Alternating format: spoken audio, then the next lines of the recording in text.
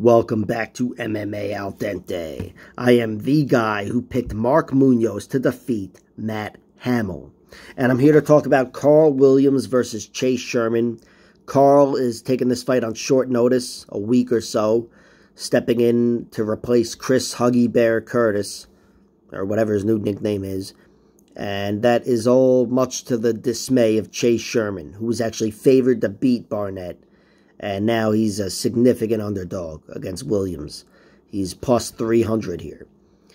And that makes sense because Karl Williams, despite taking this fight on short notice, which, you know, maybe, whatever, he probably wasn't too out of shape. He fought recently, if you don't remember, against Lucas Dresky, which I promised to say correctly, Lucas Dresky. But despite taking this fight on short notice and not being in camp, as we know, as far as we know, and despite only being 8-1 and the rest of it, he's favored because he has shown a lot of promise, Karl Williams. He's got a great takedown ability. We saw it against Jimmy Lawson on the Contender Series. That's still his best victory, even though Jimmy Lawson isn't an established fighter. He's a good wrestler from Penn State, and Karl Williams showed to have that, you know, that knack. I'm not saying he's GSP, but I'm saying he's a guy that can definitely out-wrestle good wrestlers. And he showed to have that wrestling again in the UFC debut against Dresky. And despite not being much of a finisher, and I got to be honest, I think he's already established as a fighter, where it's not, you know, like he's trending towards being a decision fighter. He's going to be a decision fighter in the UFC. He's 33 years old as well. But still, he's learning things and whatever. I just think, you know, his skills will get better. They're going to have to, fighting up the UFC ladder. But he's already established as a point fighter. I think he had 4 amateur wins. All of them were by decision. And as a pro, he's got 3 TKOs, 5 decisions. One of the TKOs is an injury. And you could just see it from how he fights. This guy is a controlling fighter. And until that fails him, I think that's what we're going to see from him. He doesn't have one submission victory as a pro or an amateur.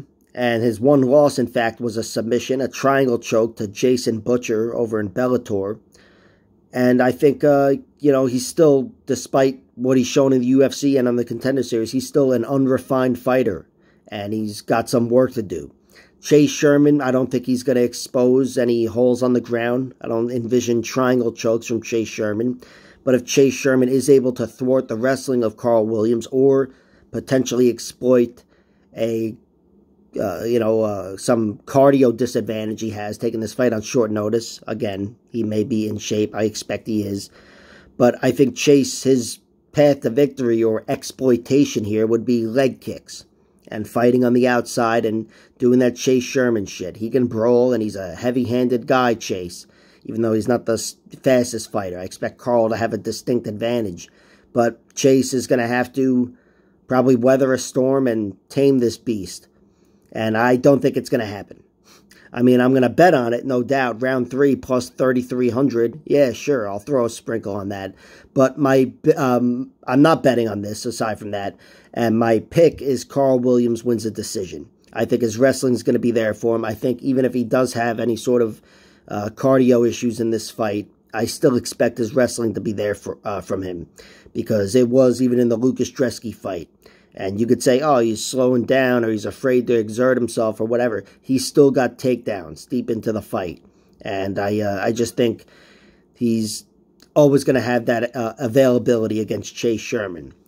And that's my prediction. Karl wins a decision. My only bet is a sprinkle on Chase Sherman, 3,300 round 3.